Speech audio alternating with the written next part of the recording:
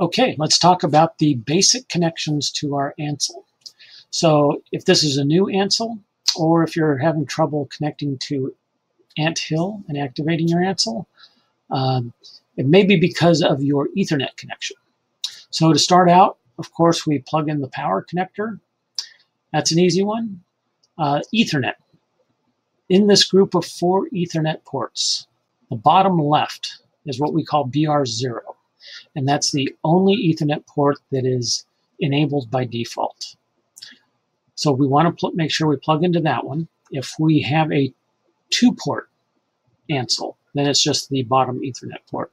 So once you have that plugged in, then we can go to the front and we can hit the power button, and then our red LED should come on and the Antsle will boot. We should get 1 beep during the post and the Antsle OS should boot up.